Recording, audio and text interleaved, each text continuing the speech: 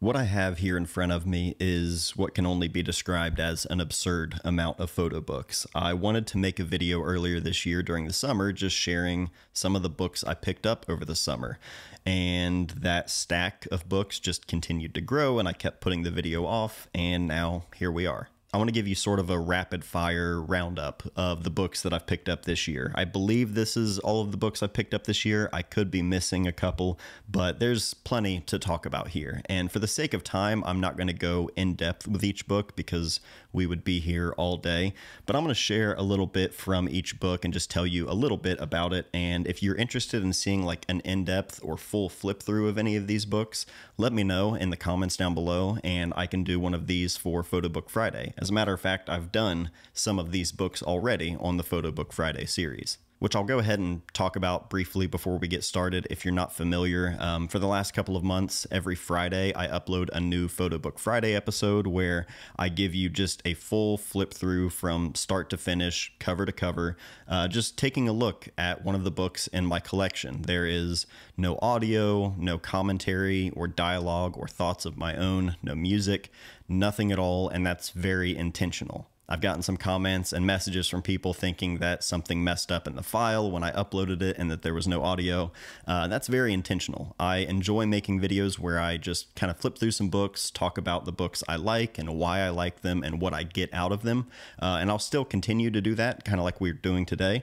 But with Photo Book Friday, I wanted to do something a little bit different where there's no subjective bias. I'm not kind of steering the viewer into any direction when they're looking at the work. They can just see the entire book start to finish and make their own interpretation and get their own out of it.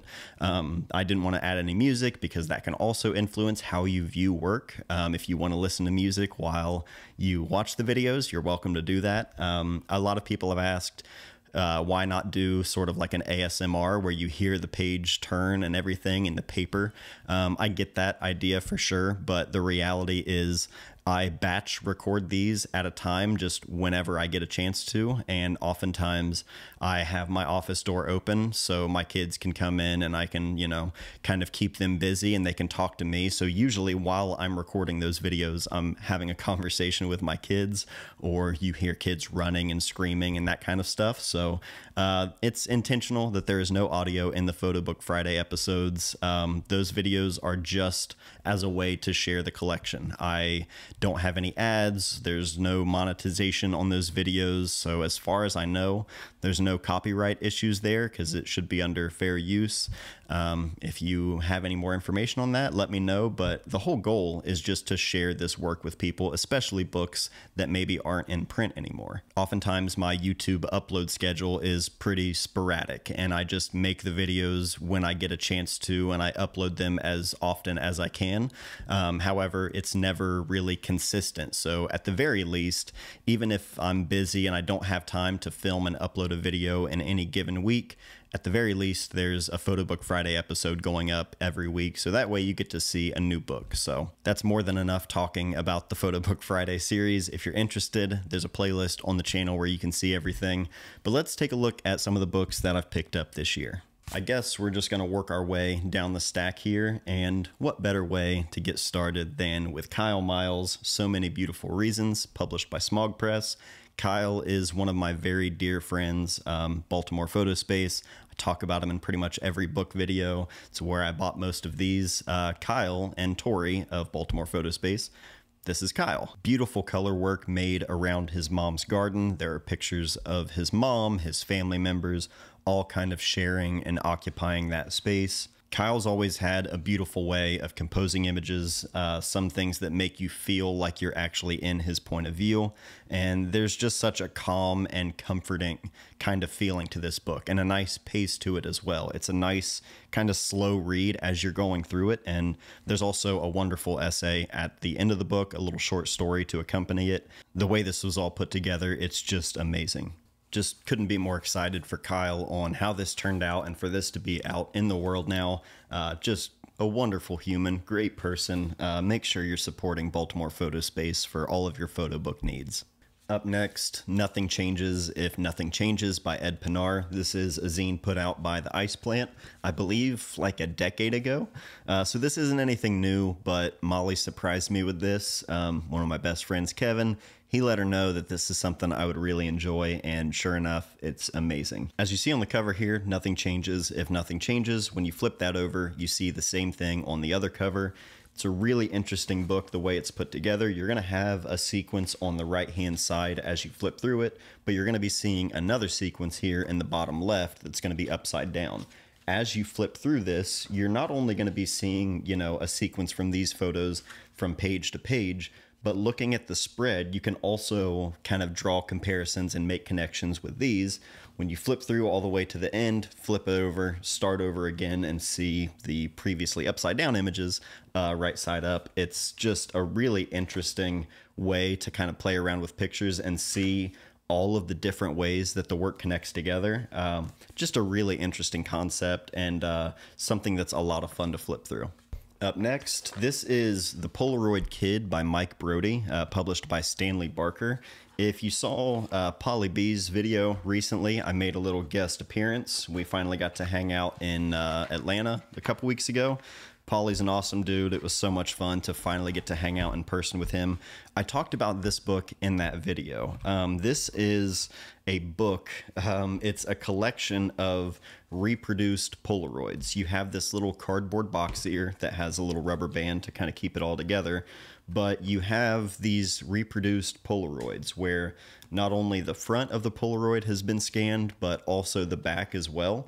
And it's just a loose box of Polaroids. There is something so satisfying about seeing Polaroid work this way, because this is how oftentimes we're experiencing Polaroids in the real world. We're just shuffling through a stack of them. And all of this was made, after basically just hopping on a train and traveling at a young age. He found a Polaroid camera, started shooting with it, and it's just an awesome random assortment of images that were made just while traveling. And I think the way it's all put together is just genius. I wish I would have thought of that. It's just awesome. I'd never seen anything like this be, released in this form, and it was done extremely well. The way it's printed, the material used, it's just awesome. So Mike Brodie, The Polaroid Kid, unlike anything else I'm going to have here in this video today, and really anything else in my collection. So definitely check this one out, especially if you're into instant film. Next up, we've got Strange Hours, Photography, Memory, and the Lives of Artists, Selected Writings by Rebecca Bengal. Rebecca Bengal is the author of the essay In the End of Juggling is Easy by Peggy Nolan, which is one of my favorite books of all time, and I loved her essay. So when I saw she had put out this book with Aperture of some of her writing, I immediately picked it up. I do actually know how to read words as well. It's not all just picture books, but this is great so far. I haven't finished it yet, but I've been really enjoying this one. She's a great writer, so check this one out if you want to have something to read. Next up is I Can Feel You Dreaming by Taylor Galloway, published by Deadbeat Club. Great black and white work, really interesting kind of sequence, almost feels like a dream in a way. There's some normal kind of everyday subtle moments, and then just some bizarre moments as well. The way it's all sequenced together, this makes for a really fun flip through, and one that I've kind of returned to a few times and get sort of a different interpretation each time. So this is definitely a fun one. County Road by Bryan Schutmaat. I won't say too much. This is another book I mentioned in that video with Polly, and I've also done a Photo Book Friday episode on this book. So if you want to see more of it, there's a whole video on the channel already as a complete flip through, but one of my favorites of the year so far. Really, really good. Big River by Patrick O'Dell, published by Deadbeat Club.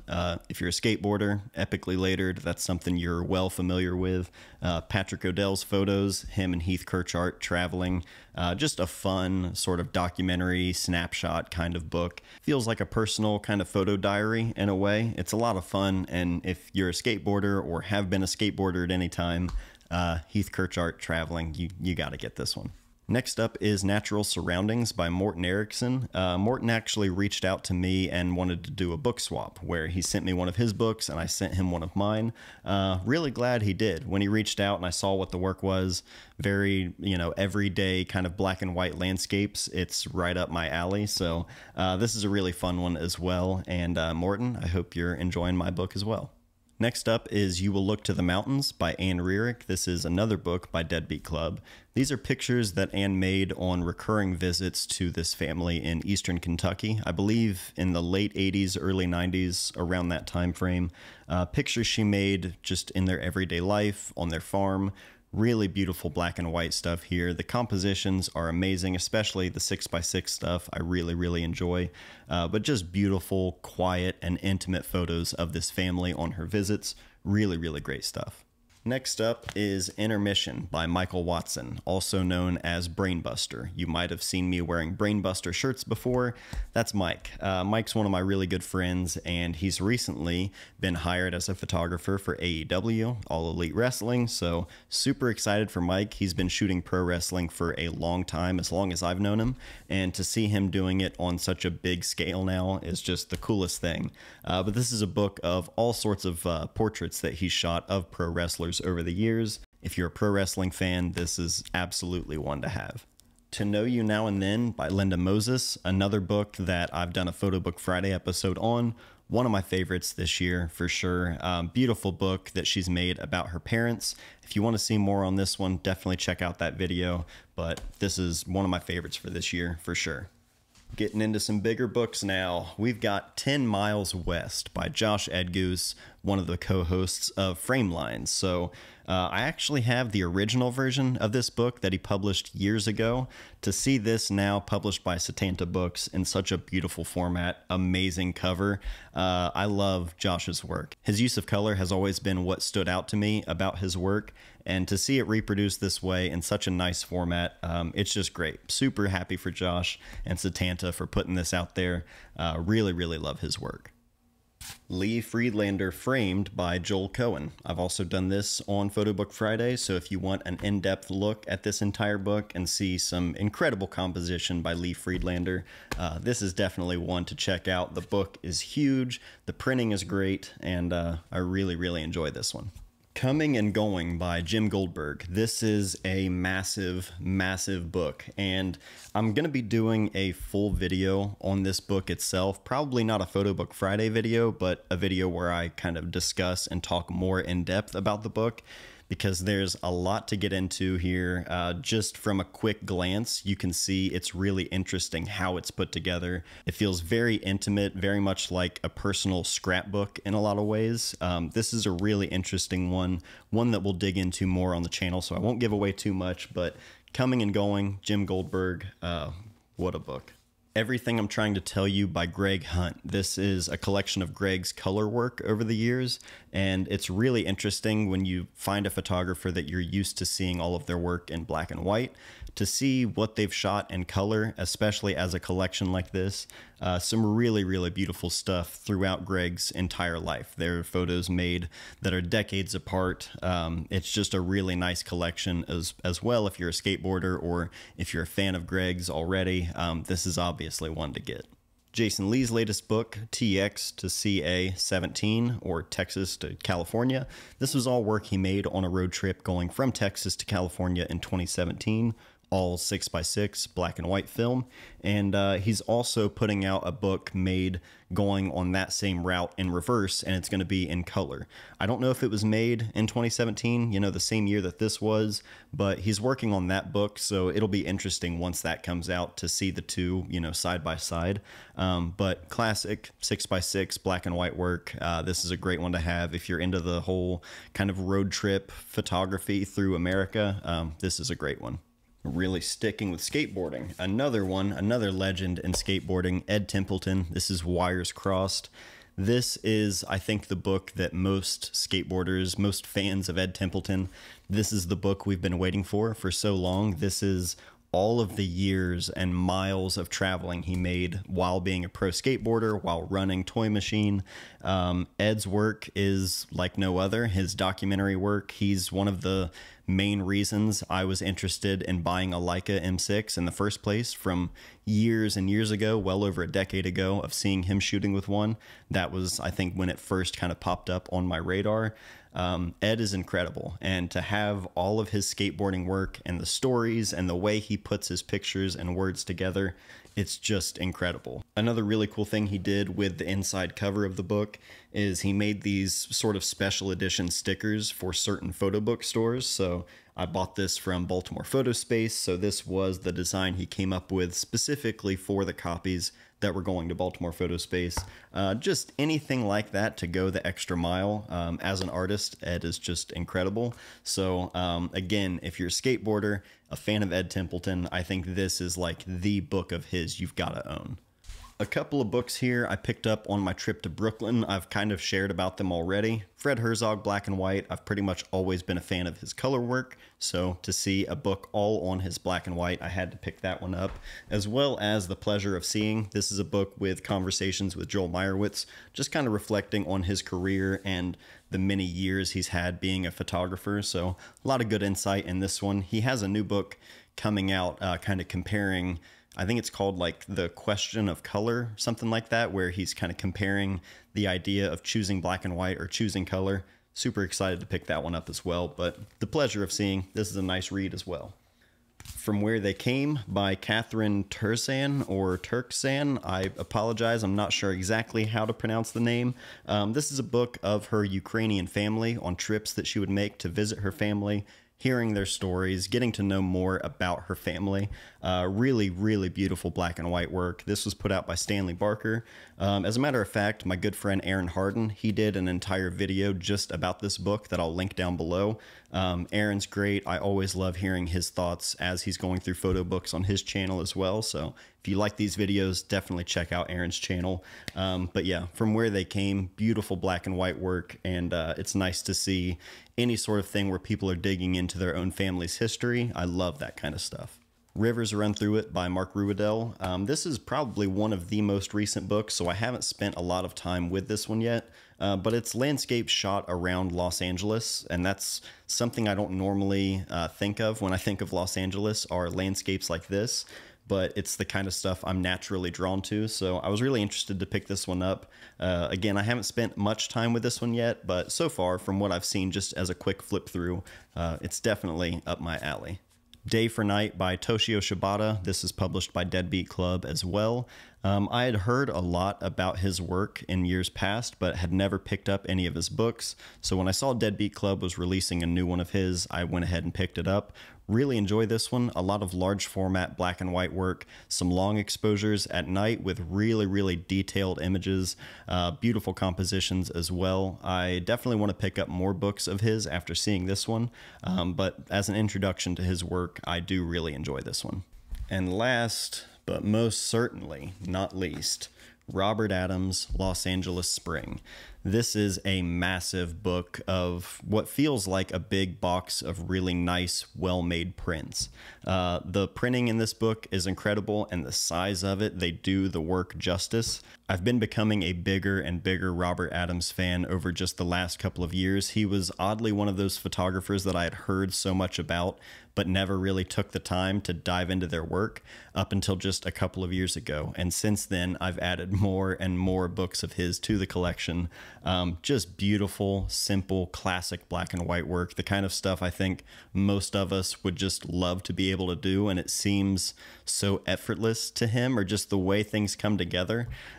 Just beautiful work. And again, for his work especially, reproduced in a book like this is just incredible.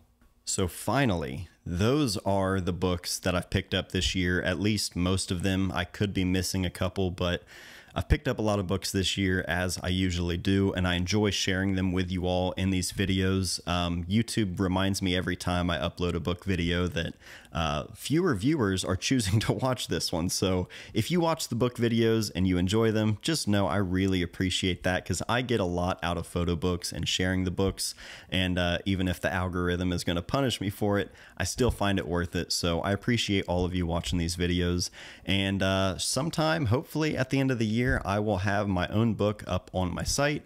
That will be up for pre-orders, so we're getting closer and closer to getting that finalized and ready to go.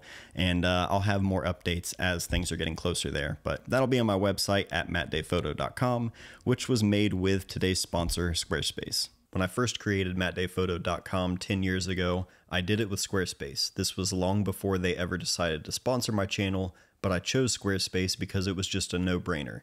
They had everything I needed in one place, and all these years later, they're still continuing to build and add new features to their service, all while keeping it extremely easy to use while you do it yourself. Drag and drop customization, tons of different templates to choose from, along with 24/7 award-winning customer service that are always there when you need them. You can share your work there, have a place where people can contact you or even schedule appointments. You can even set up your own online store.